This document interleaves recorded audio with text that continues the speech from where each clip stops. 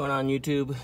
Today this video is brought to you by my friends at Steady Garage and Chimera Engineering. They sent me some brake adjusters.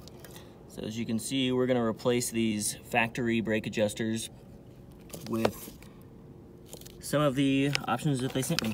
So we've got a black one, a red one, and these are the cool little dice ones that they just released. And I think these are prototypes. There's this neat little shiny guy and a little red 8-ball. But we're gonna go over how to adjust the brakes and how to replace them with these nicer hand adjustable. These are also a little bit better because they have 2 spots where they can sit, so they're quarter adjustable instead of half turn adjustable. And my bike actually, I'm not using the parking brake on mine or the linked brake system. I only hooked this up, you can see there's a parking brake cable. I only hooked this up just to kind of give a little bit more of a demonstration.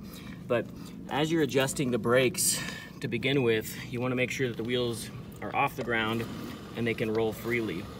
And really, you just simply adjust these by hand. It's a little hard to turn just by hand without a wrench, but if you push back on this lever, I would typically use the hand that's holding the camera right now to pull back on that lever while I adjust this.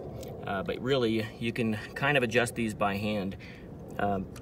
This one is loose because it is the parking brake cable that is not attached right now. So I can just kind of pull on this one and adjust it. But I want to show the difference real quick. You can see that these ones only have one large groove cut into them. Probably didn't need to screw that on so much to begin with. So this is the aftermarket style here. You can see it has quarter turn adjustments, whereas the factory ones, you have to turn a full 180 for every last adjustment. So not only are these prettier and shinier and just, you know, a nice little touch for the bike, but they're adjustable a little bit better. So I need 2 hands to really be able to put these on and adjust them properly, but essentially I'm just gonna replace them. So I'm gonna stop the video for a second and I'll be back in a moment. All right, so this is what they look like installed. Of course, you can get them in many different colors. I think they've also got blue and gold. They just asked me what colors I had on my bike, so I asked for black, silver, or red. So this is what I've got. But as you saw when I was kind of struggling with one hand to adjust the one that was actually hooked up, this is ridiculously easy. Like, just amazing. It's so much better to adjust. And just like I mentioned, it has the quarter turn adjustments rather than the half turn. These grooves are also really deep, so also make it extra a little bit harder to turn because it's got to push back on the spring and everything as you're adjusting them. So these ones look great. They work great. And so for the adjustment, you can do 2 things. You can either have it on the center stand and just physically roll the tire as you push on the foot brake or the parking brake to make sure that this is rolling freely, and then as soon as you start to squeeze, it engages and stops.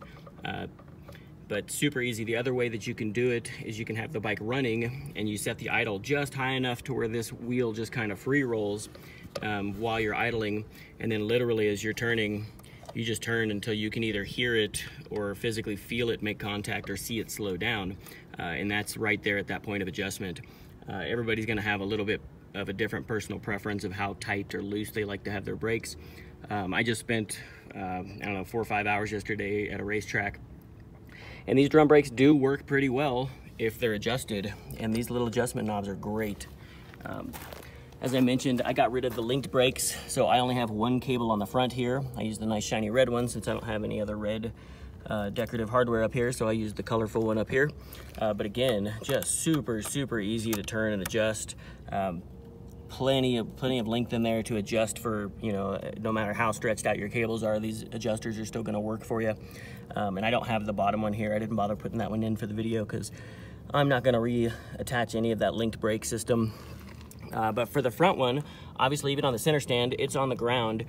So it's really easily just push up on the handlebars to pick it up or have somebody help you, or put a block of wood or something up here while it's on the center stand to just lean it back on the rear wheel so that the front wheel's off the ground. And same thing, you just roll it by hand, make sure that it free rolls as you're adjusting it, and just adjust it to the point where it starts to grab. If you adjust it any farther than that, it's going to slow you down while you're riding and not using the brakes. But these Chimera brake knob adjusters from Steady Garage, they really are freaking awesome for the cost and ease of install. A great little item. So thanks again, Steady Chimera. Just another little update on the bike. Everything else pretty much looks the same. I've got another pile of parts inside to start installing. I've got a new throttle, new buttons and controls. I'm trying to decide if I want to do a remote choke. I don't really use my choke ever anyway. So I've got a bunch of other stuff to install today.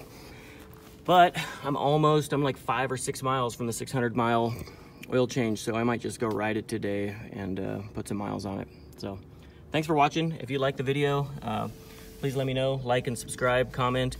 Let me know what I left out or what I screwed up or what you think is right, wrong, or you have a difference of opinion on. But thanks for watching. Please subscribe. Later.